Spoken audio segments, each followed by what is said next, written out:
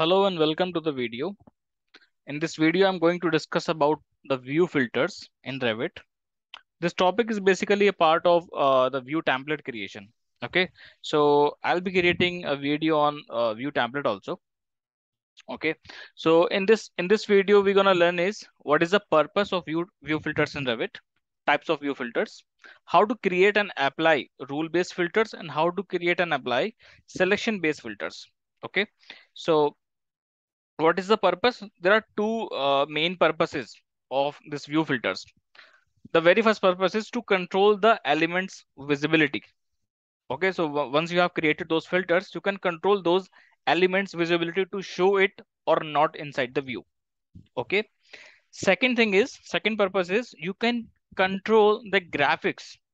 You can apply the colors, you can change the line type. Okay, so all those things you can control the graphics of those elements of those filters with the help of these view filters. Okay, so these are the two important purposes: visibility and the graphics. Okay, second is how many types of view filters we have in Revit. So there are basically two types. First is rule based filters, second is selection based filters. In a rule based filter, you have to create a rule or a condition to select those elements, to control those elements visibility.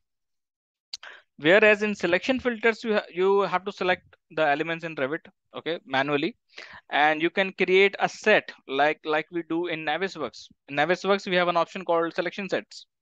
Same type of filter we do have in Revit also. Okay, so these are the two types of view filters. How to create and apply rule-based filters. So this I'll explain you with the help of these tasks. Okay, as the task number of tasks increases, the complexity will increase. For example, the basic one, the task one is I have to apply colors to the air terminals of supply air system. See, there are two things to remember in a rule-based filter. In a rule-based filter, there are two things. One is the category. Second is the condition. You must know these two things to apply a rule-based filter. So in this task, I have a category called air terminals. And the condition is I have to apply the colors only to the supply air system air terminals. Okay, so this is the condition and this is your category. This is your category. Okay, so let's jump onto Revit. Go to the Revit. I'll go to the 3D view. Okay, to have a better visibility of air terminals, what I'll do, I'll hide all those things except the air terminal. I want to see air terminals only. Okay, levels as well. Levels. Okay, so we do have air terminals on level 1, level 2, level 3, and roof. So this is a roof level above. So level 1, level 2, and level 3 have the air terminals. Okay. How will you access the filters? Go to the view tab. Go to the view tab. Here we have an option called filters. Click on this filter. Okay. This is the filter dialog box. What is our task? Our task is to apply colors on air terminals, which is of supplier system. Okay. The first step is create a new rule-based filter. I'll give the name as air terminals. Air terminals. Click OK. Select this air terminal. Now you have to, second step is you have to select the category. So the category is of course air terminals. If it is not visible, drop down this, make sure to check mechanical and then select air terminals. So we have selected the category as well. Third step is to apply the condition. What is the condition? The condition is the air terminal should be of supply air. Okay. So this is the condition drop down box. Drop down this. I have a condition of say system type because supply air, return air, exhaust air, these are of system type. Okay. Drop down this. Here we have an option called system type. Click on the system type. equals to supply air. Okay, we have created it. Click OK. Now go to the VG. We have to apply it also. Okay, creation is done. Now we'll apply that. Okay, go to the filter tab. Click on this add. Whatever you have created, that will be visible in this dialog box. Click OK. I want to apply the, say for example, say red color to have a better visibility. Red color. Click OK. Click OK. Okay, so all the air terminals which are of supply type. See, for example, the color is not placed on this one. Select this one because it is a return air. That is why the color is not placed. Okay, so only those air terminals which are having supply air system, the color is placed on that. Select this one. This is a return air. That is why the color is not placed. Select this one. This is a supply air. Okay, so our task one is complete, done. Okay, I'll open. So the task two is apply colors to air terminals of supply air system at level 1. Now there are two conditions. First condition is it should be of supply air. Second condition is it should be on the level 1 only. Okay, now there are two conditions. Go to the Revit. What I'll do, I'll go to the filters. I'll go to the filters, select this air terminal. We have an option called add rule. Okay, add rule. Click on this add rule. Second rule is all the air terminals which I'm selecting should be on level 1 of supply side.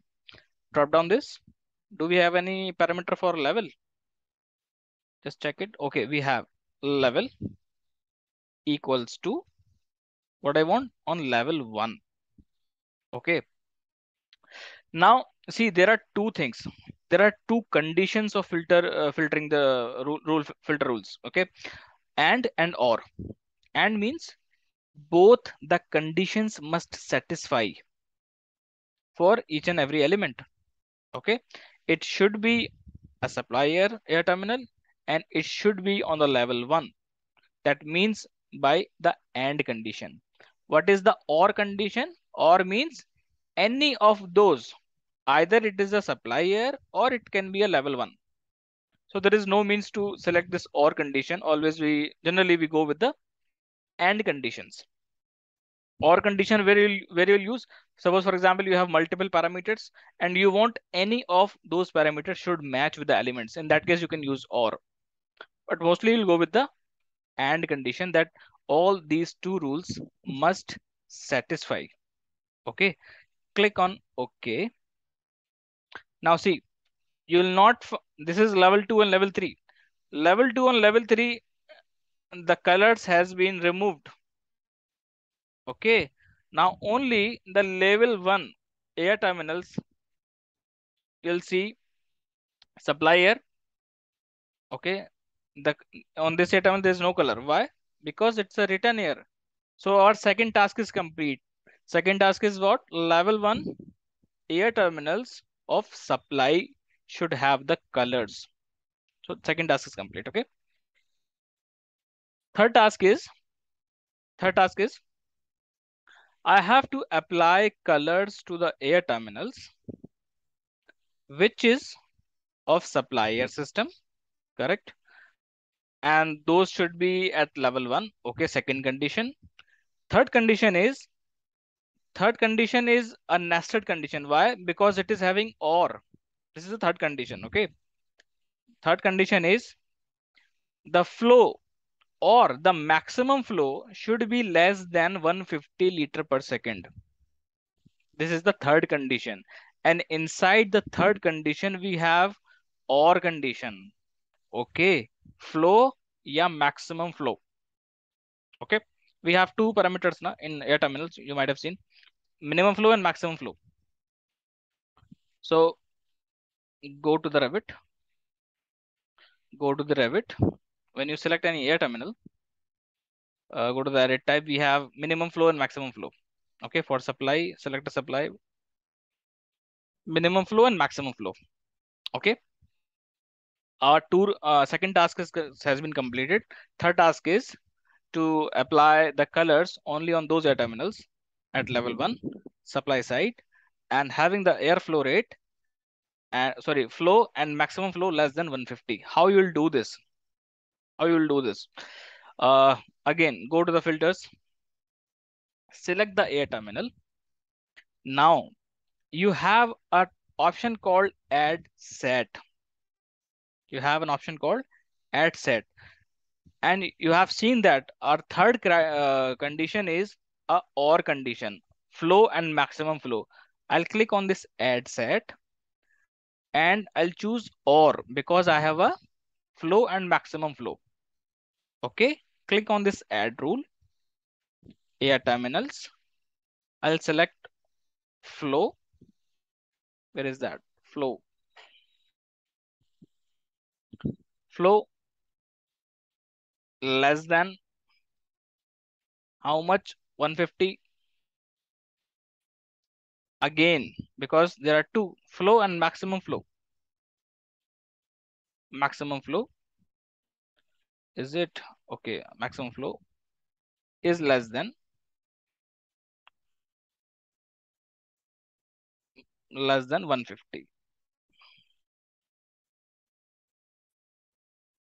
Okay, this, sorry. Okay, so what do we understood from this one?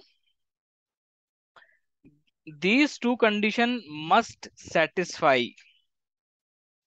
and out of these two, any one should satisfy, either flow or a maximum flow. This is called as nested condition, nested rule. This one is called as nested rule. Okay, which will be used in such scenarios. Okay, but mostly you'll use this one. Okay, okay, click okay. Now the color will only apply to those terminals which is having flow less than 150. Let's check. Select this one. What is the flow? 75. Correct. Okay. Select this one. What is the 75? Correct. Anyone? Okay. This one. Select this one. What is the flow? 30. Or else go to the edit type. Check the maximum flow. Maximum flow is 150. See, now what's happening? This is specifying either of the two condition. Flow is less than 30, but maximum flow is more than 150. So it has satisfied the flow condition. Okay, there is no and one that this should one this also satisfy and maximum flow also satisfy. Okay, so that is why it has colored in red one. Okay. Okay, so this is about your rule based filters. Okay, creation and application. Fourth is how to create and apply selection based filters. What are the selection based filters? Select element in Revit and click on save selection. Okay, let's jump to the Revit. I'll go to the floor plan. I'll go to the floor plan. So for example, I have this area. Okay, and for some reason I have to select the air terminals. I have to select the air terminals. This one and to return one. Okay. Anyhow, it is taking time to select all those elements. I have selected, right?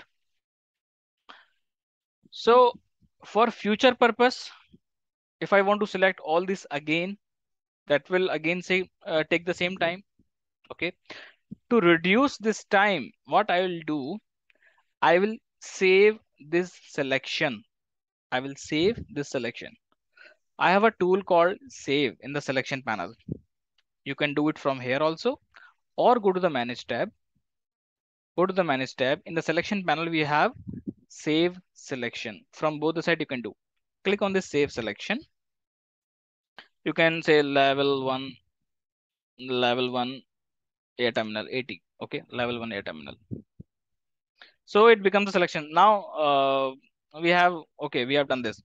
For example, in future I need to select again all those selection which I have selected earlier. Again, I have to do this? No, because because I have created the selection set. What I can do is I'll go to the manage tab. I have an option called load selection. Click on this load selection. Okay, this one I have created. Click OK. So they have been selected. This will save a lot of time of yours. Okay. Now, how you will add these in those filters? Okay. When you go to the filters, go to the view, go to the filters. Here you will be having rule-based filter. We understood. Okay. Now there's a selection filter. Selection filter we have one, which you have created in that one, that will appear over here. Okay. You want to play with this through the visibility graphics in the view. How you will do this? Type VG, go to the filters. I'll just remove this. These are the previous ones. Click add, click add. Okay, these are rule-based filters and this is a selection filter. So it's your choice, whichever you want to play. So I have created a selection filter, level 180. Click OK, click OK. So that I have activated. Click type VG. Again, go to the filters. Here I want to hide those elements. Okay, hide those elements of level 1 air terminals. Uncheck this. Okay, those will be hidden. Okay, by mistake it was selected. Okay, so this is how you can control the visibility, as well as you can control the patterns. Okay, patterns means you can apply the colors. For example, you want to apply a red color to those selection set. Okay, you can apply that. Okay, that will be converted into red color. Only those elements which you have selected in the selection set. Okay, I hope this video will be you'll find this useful. Okay, let me know in the comment section. Thank you.